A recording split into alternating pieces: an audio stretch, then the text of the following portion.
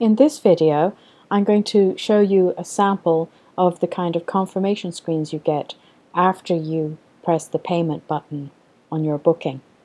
And you will see two things. One would be that this is going to take a bit of time to process.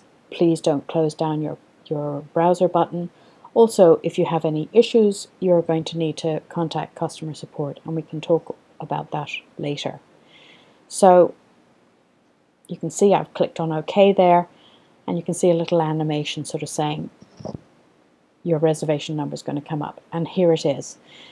And you can see there are 6 capital letters there, and it says reservation number. That's important. That's going to be what you use to retrieve your ticket and also to book in online later. You should write that down now, even though they're going to send you an email. Sometimes that doesn't happen, and if that's the case, you will need this to retrieve your booking. So after this then, what you're going to do is you're going to go to your email account and you're going to find your receipt just to confirm that you have received it. Okay, so I'm inside an email program, and this is Gmail, and you can see that I have received a receipt from Ryanair for a flight booking, and it says Ryanair travel itinerary.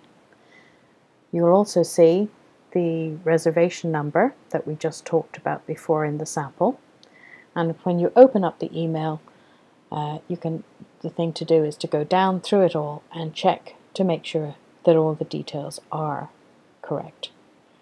Once you've done that, then you can leave it alone until closer to your flight, and then we'll be looking at checking in online and printing a boarding pass.